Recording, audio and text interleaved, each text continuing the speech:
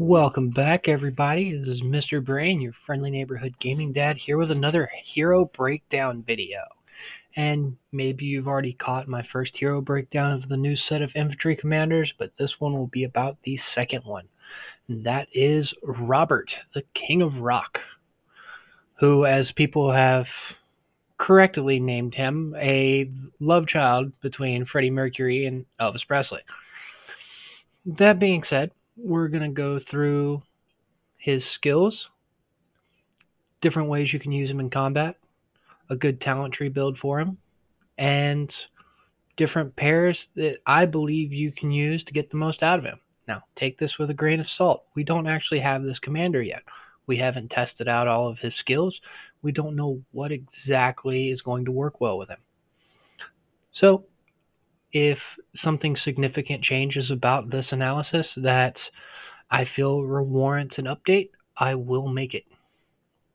That being said, let's get into it. Skill number 1 deals damage to target 12,500 and reduces the target's HP by 25%. I feel like this is familiar.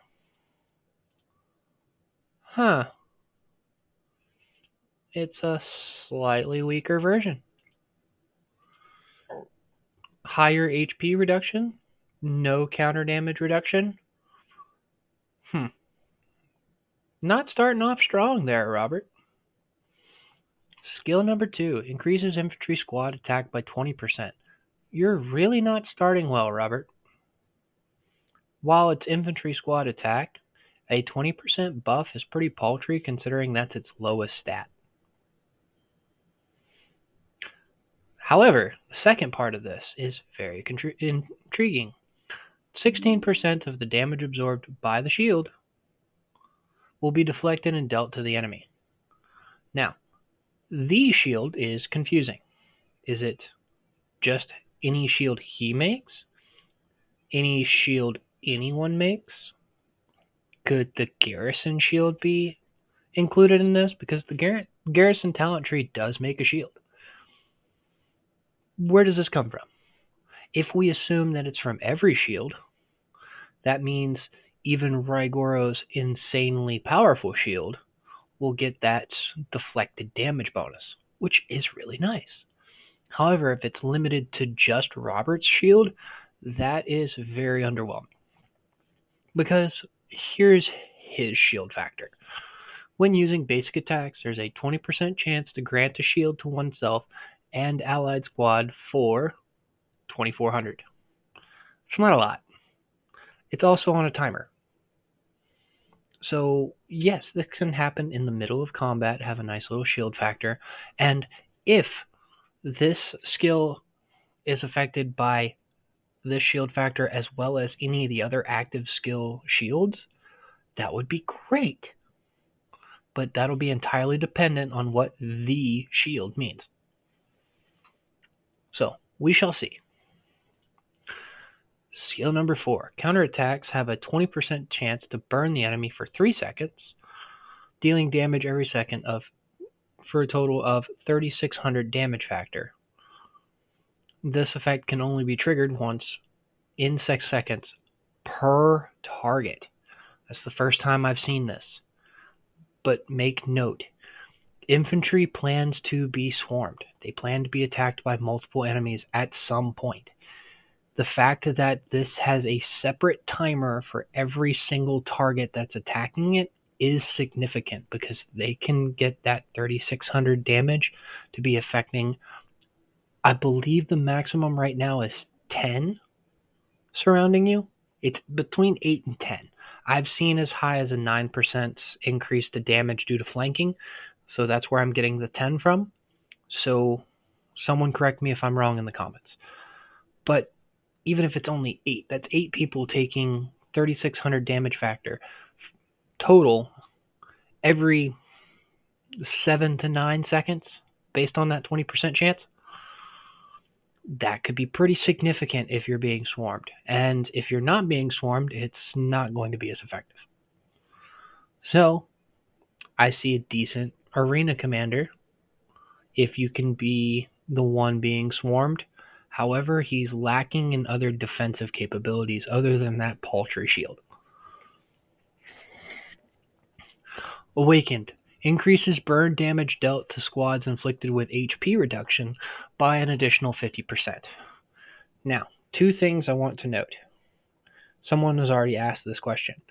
There are other kinds of burn damage. Well, I say other kinds. There's one other kind that I know of, and that is Hank. Hank deals burn damage.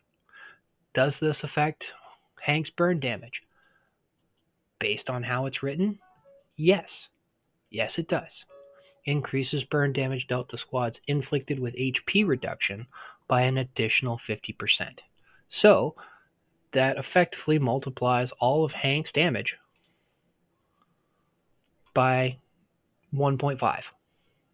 Well, all of his burn damage by 1.5. Does that make Hank viable? Absolutely not. But if they add in other burn damage commanders later, keep track of that. And the HP reduction can come from anywhere. I know there's other commanders that reduce HP. We kind of pointed to one earlier.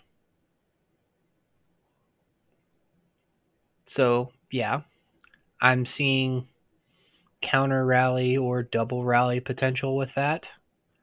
I don't think it's going to happen as often as I would like, but it's there. And of course, there's also everyone's favorite good boy, Lee, who includes HP reduction in his debuff. So, all in all, the skills are kind of underwhelming when you look at them. I don't exactly know what they were trying to go for here. It seems like I had originally looked at this commander as if they were going to be a support character before they were released, because based on the names, I was seeing a barbarian and a bard. And yeah, he's got a bit of damage. He's got some debuffs for the team. He's got a shield for his team. He boosts his own attack a little bit. He just dabbles into way too much to be effective at, to be truly effective at anything. So I will be interested to see how he can be manipulated to turn out better. As far as what you'll see in the field, they intended for him to be a pair for Eddie in rallies. And if that's the case, that leads me to believe that this shield effect includes all shields. So I see some open field potential. I see some rally potential. Very low potential. I don't see too much good coming from this commander. He's not a garrison commander. Please don't. There's not enough going for him defensively to be able to be used as a garrison commander. Yes, the shield deflection damage is nice. Yes, he has some counterattack damage in the form of burn damage. He can't hold up to a rally. So we have an infantry commander that cannot touch a garrison. In my opinion, can't do it. That being said, he has the infantry squad tree and the skills tree. We have another commander with similar skills.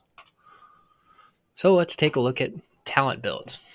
Personally, I don't see him leading anything. So,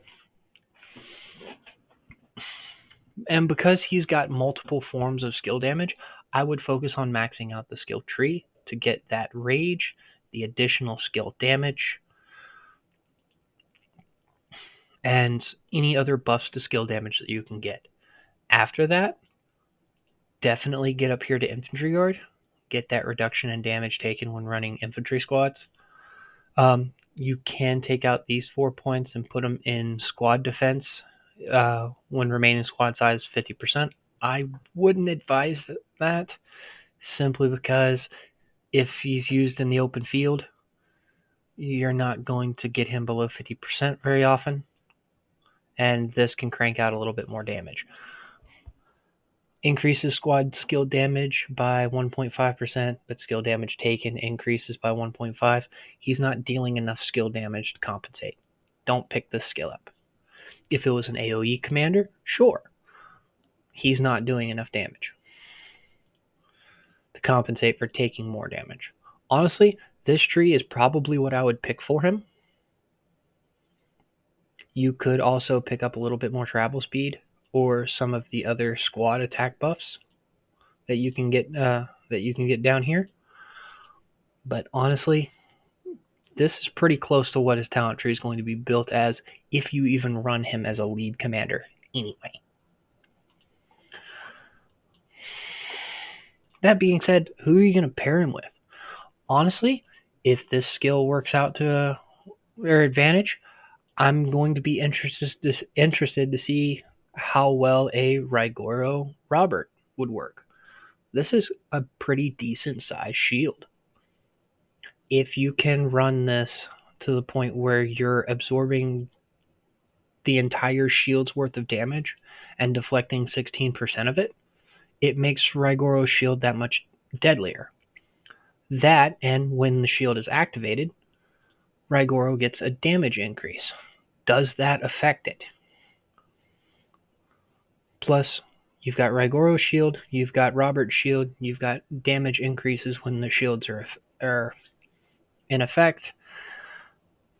You've got an option for an open field team here. I don't know if this trumps some of the other open field Raigoro options, but it's a thought.